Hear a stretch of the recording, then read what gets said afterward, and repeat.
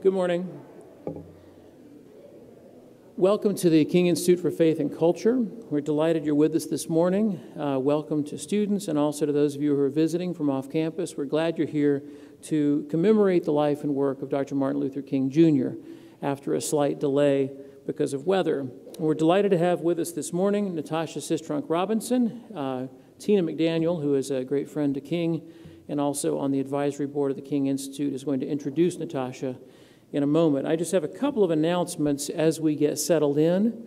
One is that there is a book table at the back, and if you're interested in purchasing a couple of Natasha's books, either A Sojourner's Truth or Mentor for Life, they're both available at the back at the end of the service today. If you want some time to talk to Natasha and interact a little bit, we don't do question and answer at the end of this owing to the constraints of time, but we will go over to the Tadlock House. And if you're interested in joining us, we'll have coffee at Tadlock, and all are welcome. You just go across to the left this way, and if you have any questions about where to go, find me, and I'll tell you how to get there. Please join us for that if you like. If you want some more extended time, join us for lunch. We'll be in the cafeteria at 11 o'clock in the Tipton Room, which is at the back of the cafeteria, and we'd love to see you there to have some time to fellowship and enjoy each other's company. So we're glad you're here with us. Also, our next event is going to be next Monday. On Monday the 7th, we bring Dr. Bill Turner. Bill Turner is really the grandfather of African-American history in Appalachia. He was the research assistant for the author Alex Haley for about 10 years. He taught at Berea College. He was an administrator at Kentucky State, and he's a noted sociologist and writer. Most recently, he's published a book about his youth in coal country called The Harlan Renaissance. Dr. Turner will be with us next Monday in here at 9:15, and again with coffee and lunch to follow, and we'll have him in the evening downtown at Central Presbyterian Church, and hope you can join us for some of that as well. But I'm glad you're here this morning. Thank you for joining us, and I want to ask Tina McDaniel to introduce our speaker.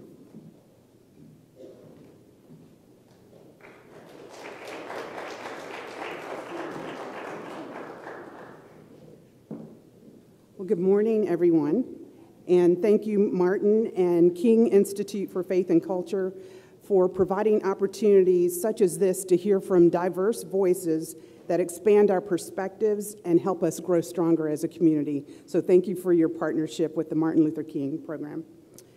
So after a 3-year wait, last night we were blessed to hear from Natasha at Lee Street Baptist Church. It is indeed an honor to introduce her to you this morning. Natasha's accomplishments are impressive, so I'm going to offer you a condensed version. She is a graduate of the U.S. Naval Academy and former Marine captain. She holds an M.A. in Christian leadership and is completing a doctorate. She is a noted author and podcaster, and I follow her on podcasts. So Natasha is the visionary founder and chairperson of a nonprofit, Leadership Links, where she cultivates an intergenerational and multi-ethnic network of leaders who are committed to mentoring and raising up the next generation of leaders with a focus on using their skills and resources for the greater good of humanity. She is also the president of T3 Leadership Solutions, an organization that consults, coaches, and mentors individuals and organizations. Natasha was recently named interim president for The Witness, a nonprofit faith-based media organization that engages issues of religion, race, justice, and culture from a biblical perspective. Now, I have personally followed Natasha's work for several years now. So as a diversity, equity, and inclusion practitioner, I was drawn to her candor, her authenticity, and as a Christian, her focus on justice from a biblical perspective. Natasha reminds us that the love of Christ should compel us to pursue what is righteous and what is just. 1 Corinthians, the 5th chapter, verses 13 through 14, which came to my mind this morning, it says, "For if we have lost our minds, it is for God. If we are of sound mind, it is for you. For the love of Christ controls us, because we have concluded this, that one has died for all, therefore all have died." Natasha says in her book that Martin showed you a few minutes ago, A Sojourner's Truth, she says, within the body of Christ, I believe that we have a responsibility to educate ourselves about our history, to reject the status quo, to hold each other accountable to Christ's standards, and to work together to become a loving, united, and righteous people of God. I'm very pleased to introduce to you this morning, and without any further delay, I'll introduce and let us welcome Ms. Natasha Sistrunk Robinson.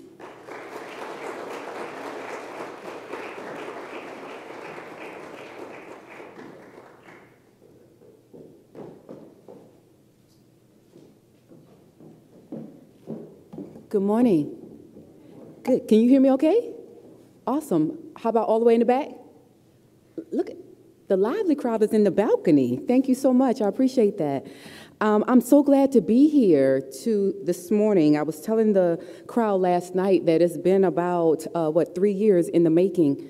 I signed my contract to come in 2019, and I was supposed to come last year, and then COVID hit. And then I was supposed to come in January, and the ice storm hit, and so I'm here with you now. I'm glad to be here. I'm actually not going to talk about Dr. King this morning, but I will tell you this for some context, because I'm really here to talk about you and to share about you, and I'm going to do that first by sharing some of my story. But in my book, Sojourner's Truth, what I do is I share my story.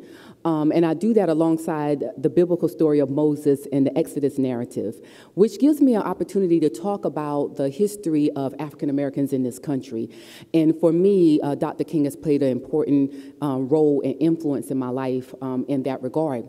And then also it gives me a chance to tell a bigger story, which is God's redemptive story. And so I encourage you, if you're interested in hearing more from that perspective, to certainly go and grab the book. But this morning, I want to focus on your theme about paying attention to our life. That's really what I want to do and share with you. Give me a moment. Let us pray. Lord, we thank you for this time. We thank you for this day. We thank you for new beginnings and fresh air. And we thank you for sunshine. We thank you that you held back the snow this weekend, that I was able to travel and come this week. And I pray that this word this morning will speak to the hearts of these young people and meet them right where they are. For you are an intimate God, and you know each of us intimately. And so I pray that you will speak to the hearts and minds of these, your people. In Jesus' name, amen. So a few years ago, I wrote an article titled, A Single Testimony Changes Lives. The year was 2015, and it was the first time that I wrote publicly about my mother's life and her passing. And it was also the first time that I was truly vulnerable in public about the most important influence in my life. In that piece, I wrote, I am my mother's daughter, an African-American woman from South Carolina who loves the Lord and his church. I'm a leader, a learner, a teacher, a servant, an advocate, a wife, a mother, a friend. I'm Natasha Sistrunk Robinson, who was created in the image of Yahweh and in the image of Sally.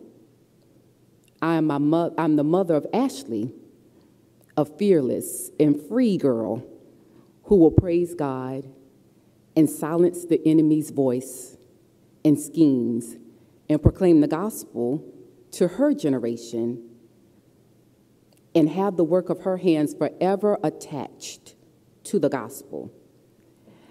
And I pray this for her life consistently.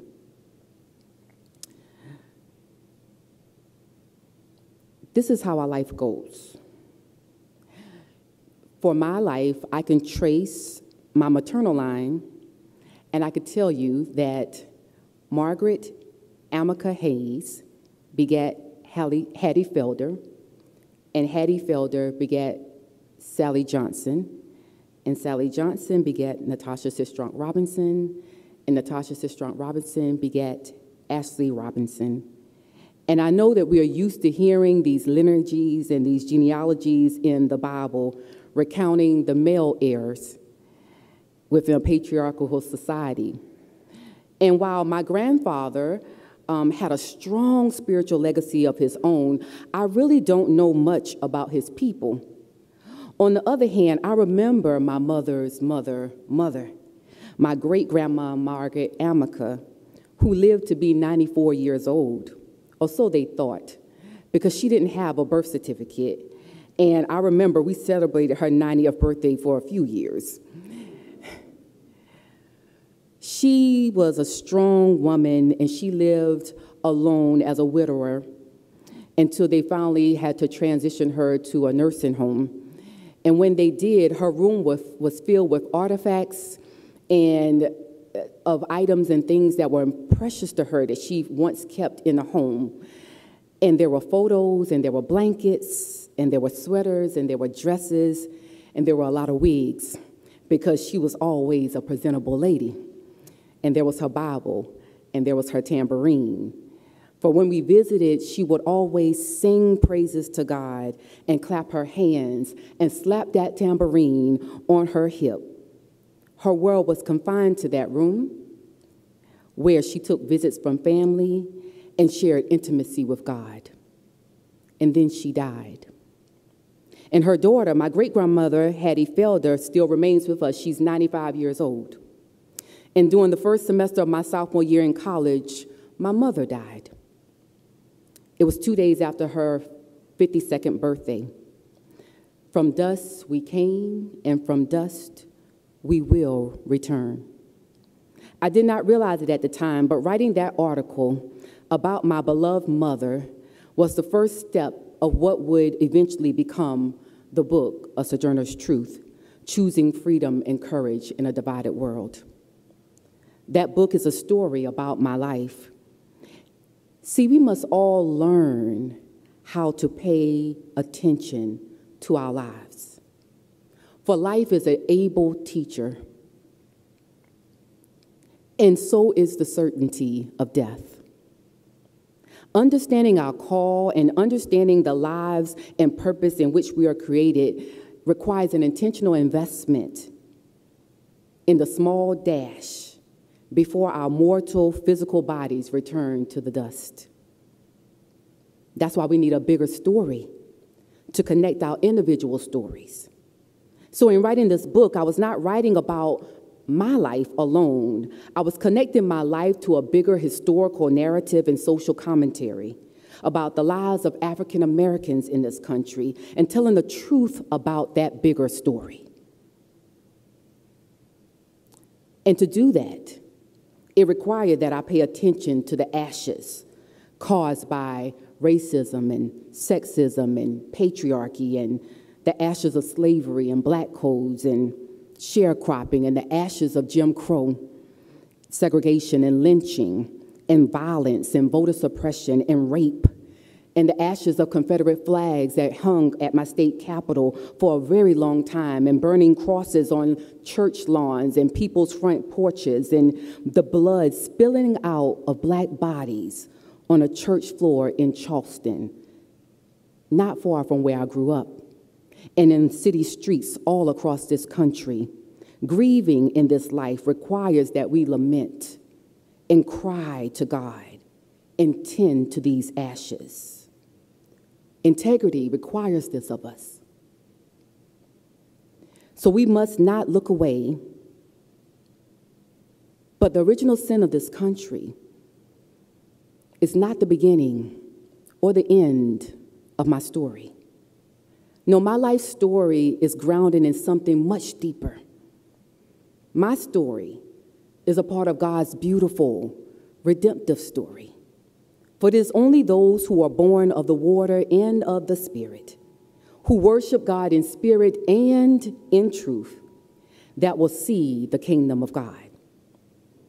As I grounded my life story in God's redemptive story, I focused my life and my journey on the leadership and life journey of Moses, charting from the beginning of his life to his leadership succession to Joshua, his spiritual legacy, and eventually his death. So today, I want to speak to you as our Joshua generation. For those of you who know the biblical story, I want you to know that I understand that Egypt is not modern-day America, and America is not the promised land. I understand, regardless of what some of the elders like or think, that you are the ones that will pick up the mantle of government and education, the church, the social sector. You will lead in arts and entertainment, in media, in business. This is what Gabe Loings calls the 7 channels of cultural influence. And indeed, you are preparing for that sacred work now. One day, some of you will marry or be given in marriage, and others of you, some biological, some not, will take on the responsibility of rearing and coaching and teaching and tutoring and mentoring children. And like your mothers and your fathers before you, you will teach those children your ways. This reality of leadership and leadership succession is important. It's of vital importance to me. It is a reason why I invest so much of my life mentoring Generation Y and Z. It is why, in a season when I'm very selective about traveling and where I go for speaking engagements, that I still choose to show up continually on college campuses and in seminary classrooms to speak to humans like you. I know the responsibilities that you will carry. And because I'm older, and in some ways wiser, I'm older than I look, and in some ways wiser, I have a responsibility to teach you how to live a life of purpose. But before we talk about that, I do want to acknowledge the grief that might be sitting in the room. For me, that grief has names associated to it. It's not just my mother, it's my grandfather Elijah, and my son Elijah, and my cousin Felice, and my cousin Jermaine, and my Aunt Marilyn, and Aunt Boots, and my guidance counselor, Mr. Hemby, and my track coach, Coach Norman, just to name a few. And this grief has moments attached to it. Wilderness experiences and losses in marriage and finances and friendships and a miscarriage and jobs. Grief of moving and isolation and anxiety and being misunderstood or ignored or simply being a Black woman in America. And for you, that grief might be missing celebrations or falling short or anxiety or bouts of depression. It may be things that were available or harming you before the pandemic. There may be certain things now that you have not spoken to the public. But I just want to honor and say that there are certain things that are worthy of your grief and your tears, your pause, your rest, your lament. And the constant battle for your mental health is exhausting, I know. And the voices in your head can be loud. And the lies that you have been led to believe about yourself through social media and endless comparison to others and perhaps on the lips of those that you thought loved you, it can be crippling to your self-image. The reality of that war that is raging within is worthy of your grief. And maybe you just feel lonely. Maybe you have experienced the death of people that you love or the death of your dreams. And maybe the weight of this pandemic is just too much. You can grieve all of that too. Yet, I want you to know, young people, that God has not left us without hope in this world. The prophet Isaiah wrote that the Spirit of the Lord is upon us to bind up the brokenhearted, to comfort all those who mourn, to bestow a crown of beauty instead of ashes, an oil of joy instead of mourning, a garment of praise and a spirit in the spirit of despair. And then he wrote that the people of God will be called oaks of righteousness, a planting of the Lord for the display of his splendor. Oaks of righteousness do not sprout up quickly out of nothing. Oak trees are symbols of honor and nobility and wisdom. And I want you to allow God to use this time to build your character so you can become that. Oaks have history. They can live for longer than 300 years. They are sturdy. They can weather the most difficult storms because their roots run deep. And they adapt with nature and with time. The rings of a tree's core tells us about the tree's age, but they also tell us what the tree has weathered over the years of its life. In this way, our lives are like trees. In each year, with each crisis, each hard winter, each glorious spring, our lives tell a story. And the prophet says that we can use all of our lives, the beauty and the ashes, the joy and the mourning, to bear witness of our being planted by the Lord as a display of his splendor. I was 21 years old when my mother passed away. And Moses, my Moses, was dead. I realize now that even though her physical body turned back to dust, the Holy Spirit that was at work in her is still at work in the world and is still at work in me. And even in her death, she is still my teacher, my lover, my mentor, my mother, and my friend. She is still teaching me because I was attentive to her year after year when she was present and near.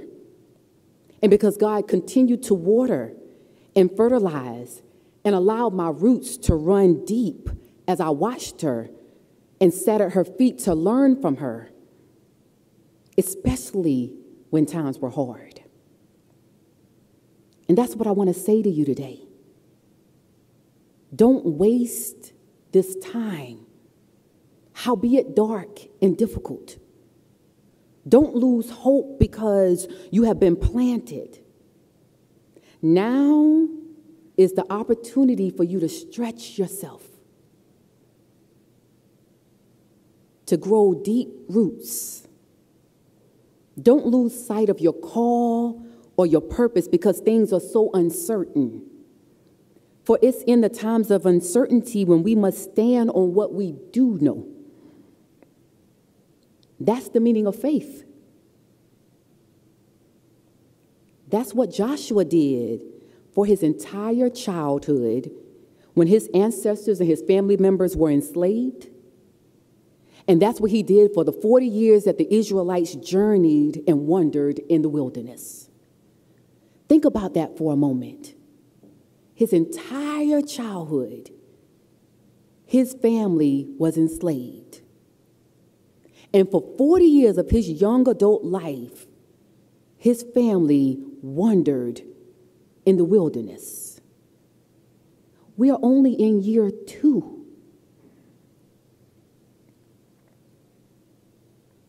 After 40 years of traveling through the wilderness and watching generations of his elders die, becoming a shepherd and a warrior and Moses' aide, Joshua rose to become a leader among his peers. In the most difficult times, Joshua remembered that he was among a chosen people who were called to follow God and God's ways and to display God's wisdom and understanding to the nation. He became an oak of righteousness. Joshua was not in the darkness or death alone. For his life story was a part of a communal story. And you are not in this darkness alone. We're all feeling it. In a time when it is easy to become self-absorbed and consumed with your inner stuff, Joshua's story compels us to remember that we are a part of God's redemptive story. And that's a beautiful story. And God is not done writing that story. So I want you to pay attention to your life story in proximity and in context and perspective of that reality. What did you know about yourself when you were 6 and 10?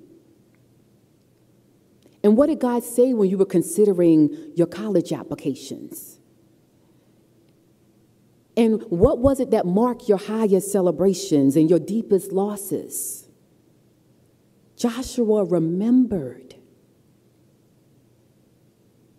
He never forgot that he was among a people who were called by God to worship God. And watch this, that they also had a responsibility to teach their children to do the same. For understanding your life's purpose is not just about you. It's not just about you finding your way. We are to impress God's ways on the children of the next generation, to talk about God as we go in our homes, walking along the road, he said to Israel, as we lie down, as we get up, to tie God's ways as symbols on our hands and bind them on our foreheads and to write them on door frames and at our communal gates. And the big picture here is that God's instruction should always be in front of us.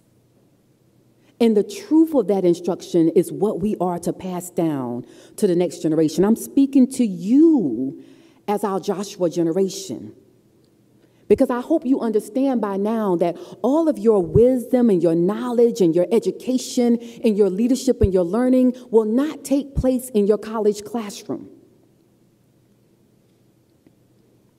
You must become a lifelong student. You must learn how to pay attention to the times. You must learn how to humbly sit and learn from elders. Not because they're always right and they learn and they know the way, but they've traveled longer. They know some history. They can also learn from you. You must be willing to take the risk when called upon to lead and to scout out unknown and uncharted territory. You must be willing to get behind God and seek God's way, because we don't know what we're doing. That's the truth. In this COVID world, nobody knows what they're doing. And if an adult hasn't told you that yet, I'm telling you, they don't know what they're doing.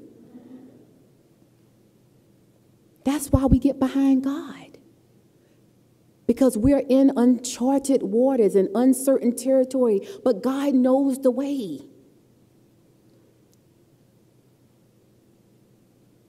And this is the word, not just for yourselves, but it's a charge that I want you to accept now for the next generation, in which you already have influence.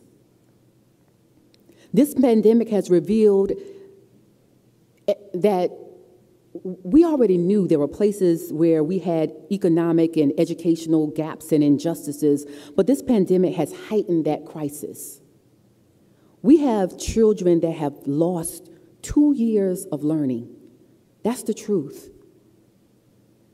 And as a military person and someone who's worked in the federal government, I'm going to tell you, that will lead us to 30 years of economic, political, national security uncertainty.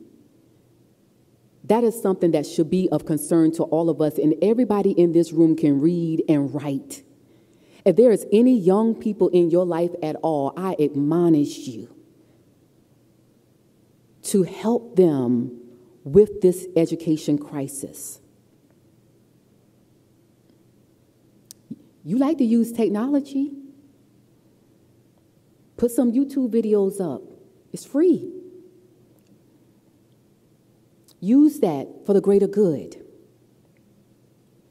For desperate times calls for desperate measures. And you don't have to wait until you get a degree to start leading and making an impact. Just pay attention to how God is speaking to you right now. Pay attention to the needs and the gaps that are before you right now. Pay attention to how you can lead and what you can teach right now. Life is an able teacher. And we need to understand that when God's people go through difficult times, God is often using those times to test us, to see what is in our hearts, how we act, and what we do in the most difficult times is what reveals our character and our motivations. For the Israelites, the testing in the wilderness reveals that they were selfish.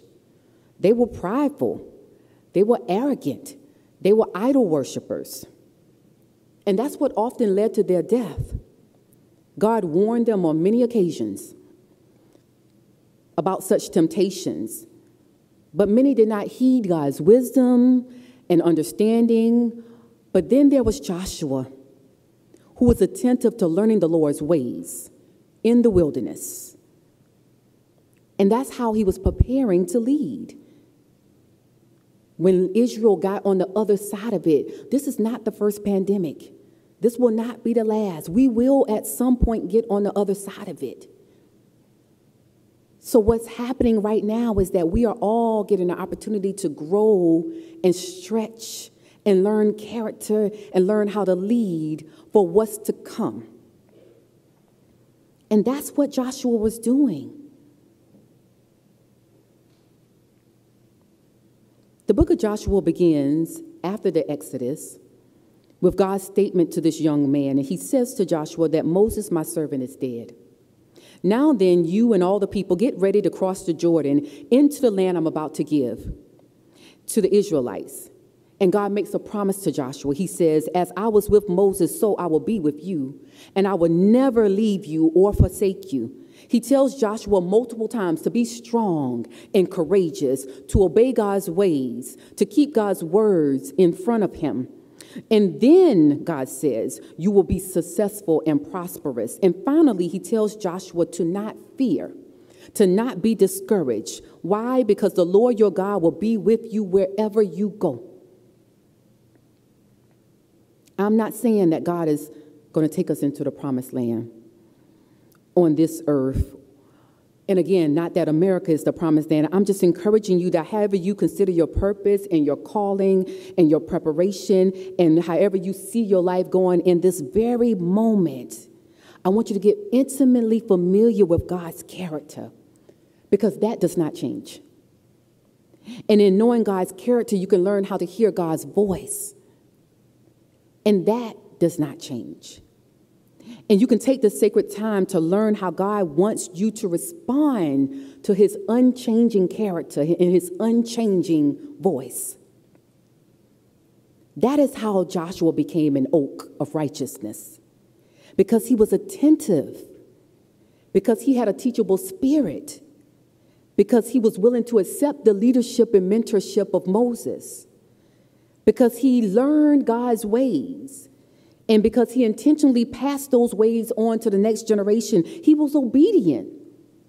So when God told Joshua to get the provisions ready for what was to come, that's exactly what Joshua did.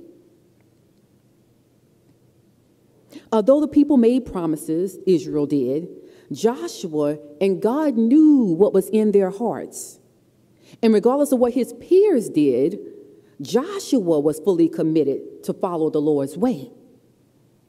And by the time they got to the end of the book of Joshua to renew the covenant with the Lord, Joshua said to the people, if serving the Lord seems undesirable to you, then you choose yourselves this day whom you will serve. But as for me and my house, we will serve the Lord. What is the purpose of your life? Who are you going to serve? That's the question of this hour. Like Joshua, I have chosen to follow the God of Abraham, Isaac, and Jacob, the God of Sarah, Rebecca, and Leah. I've chosen to follow the God of Margaret and Hattie and Sally,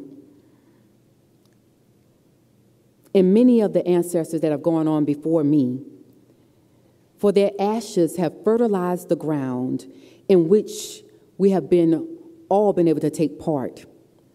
And they have been the people that have provided the lessons that I believe have prepared me for such a time as this. The beauty and the gift of time is of the essence. And as young people, you may still think, some of you, that your life is invincible. But I think it's a good thing, even in your young age, to contemplate the end of one's life. It forces us to pay attention to our story. It makes us think about the obituary that we want to be written, the legacy that we want to leave, the tribute that your children and your children's children will speak about you and your influence one day. Oaks of righteousness like Moses and Joshua and my mother and my grandmother and my great-grandmother who build spiritual legacies do not sprout up overnight. These are people that have weathered and been tested and been tried and show up faithful year after year after year, especially when times are difficult and hard. Oaks of righteousness have been planted by the Lord for the display of his splendor. And I want you to have faith that your call and your purpose is being rooted in that beautiful display, even now. So do not, young people, give up hope. Let us pray. Lord, we thank you that you are faithful to plant and to water and to fertilize and to cause what you have planted and watered to bear fruit. I thank you that it is with your great intention that you place each of us in our mother's womb and that you created us with a specific purpose in mind. And some of us are more clear and attentive to that purpose than others. But I pray, God, now that as these young people reflect on these words throughout the week and the day and the years to come, that they will be reminded that you have met them in this hour, that they are known and loved and seen by you. And as it is with great intention and purpose that you have put them on this earth to work. And so, God, I pray that you will clarify their call and clarify their purpose so that they can become oaks of righteousness individually and collectively as our Joshua generation to display a powerful witness and the beauty of your splendor. In Jesus' name, amen.